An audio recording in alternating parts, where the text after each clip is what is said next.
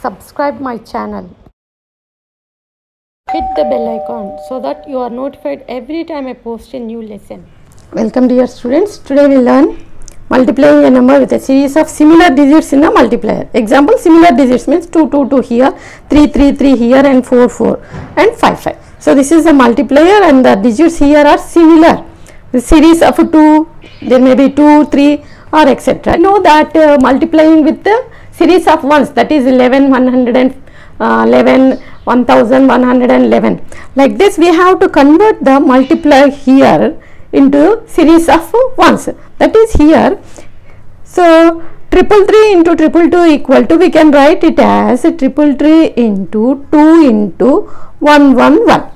Simplifying this, converting this number series, similar series number into one series, we can calculate in a easy way. So here we have to multiply the first with the 2. Very easy. 2 into 3, 6, 6, 6, 6, 6, 6. Okay.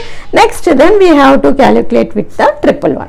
So we know that with the 111 it is very easy. We have to take the units place as it is. Then we have to add 6 plus 6, 12. Okay, 1 here. Next 6 plus 6 plus 6, 18. 18 plus 1, 19. Okay. Next 6 plus 6, 12. 12 plus 1, 13. Okay. Next 6. 6 plus 1, 7. So this is the answer. We can calculate in a jiffy way like this.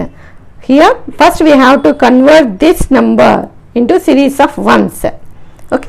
Taking the second example, 102 into 333. So we can convert 333 into 102 into 3 into 111. Okay. So here 102 into 3. 3 2s are 6, 0, 3. 306 into 111. Okay.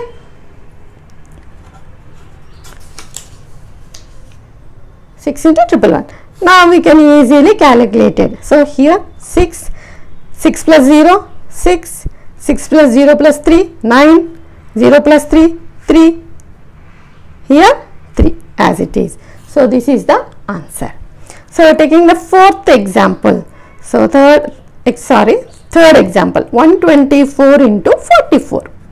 So here 44 we can write it as 4 into 11, 44. Okay. 224 into 4. Okay. 16, 9, 4 into 11. Okay.